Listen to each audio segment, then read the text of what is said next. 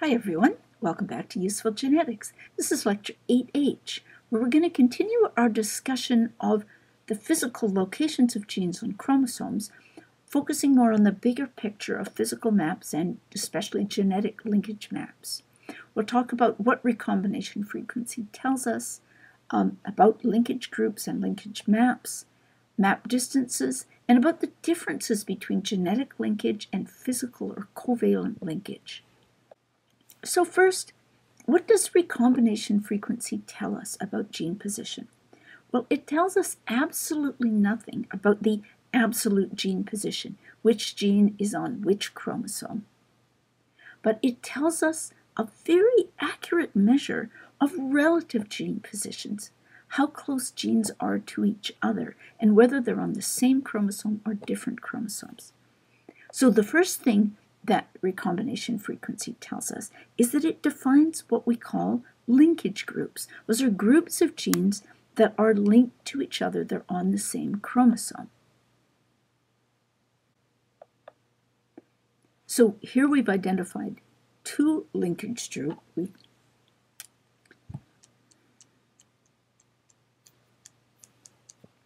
So here we've used recombination to sort the genes into two different linkage groups. Within each linkage group, the genes are all on the same chromosome. They may be directly genetically linked to each other or indirectly linked. We'll come back to this at the end of the lecture, this distinction.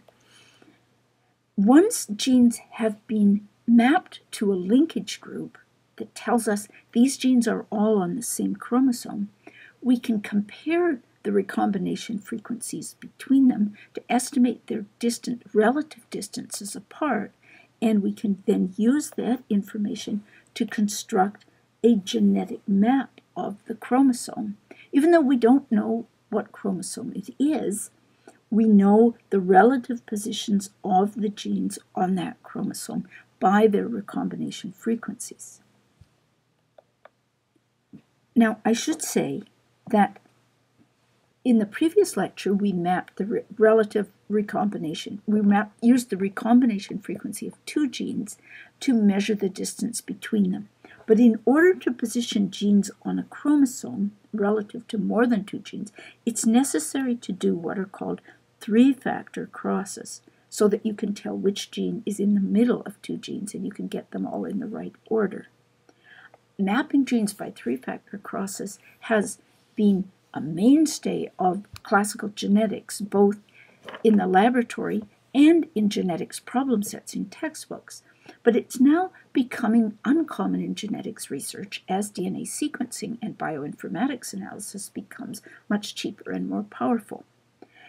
Because of that, we're not going to cover three-factor crosses in this course, but you probably will encounter this technique in any genetics textbook that you read. Now, a word about physical maps and genetic maps. As we mentioned in Module 7, physical map, here for chromosome 9 of maize, is constructed from the DNA sequence.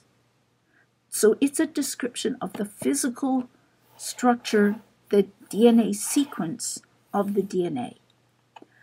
The genetic map is an indirect measure that was inferred from recombination frequencies.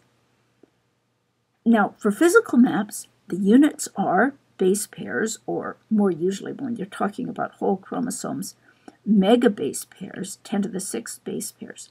For genetic maps, you've already used in lecture 8G, you've used the unit called a map unit. It's defined as the distance between genes for which 1% of the products are recombinant. So if the recombination frequency is 1%, the distance is 1 map unit.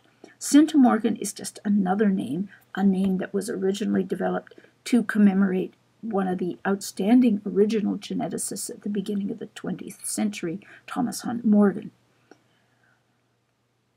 Because most chromosomes have at least one crossover, most chromosomes are at least 100 map units long.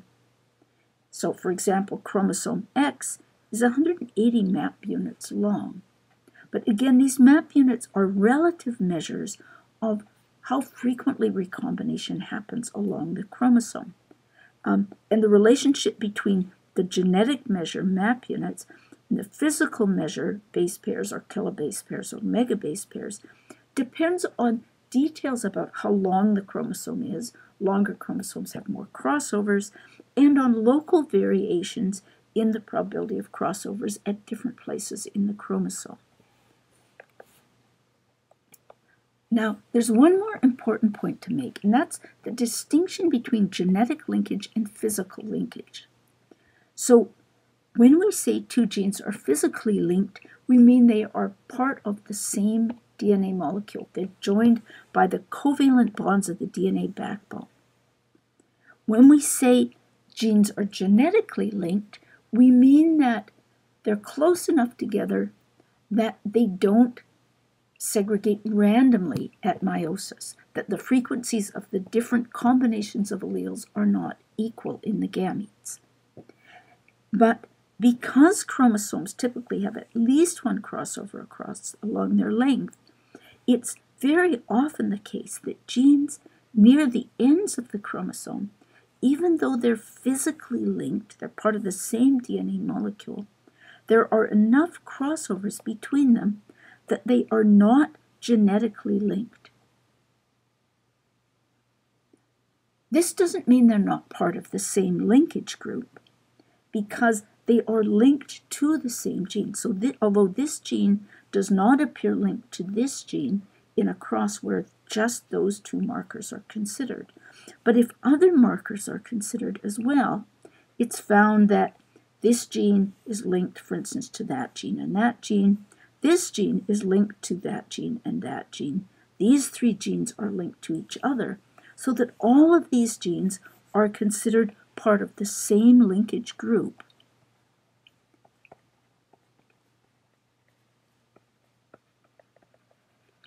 Even though they're not all directly genetically linked to each other, they're indirectly genetically linked by their linkage to closer genes.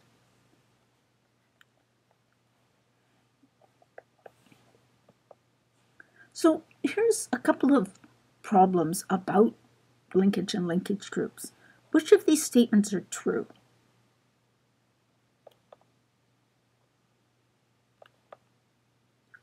Two of them are true.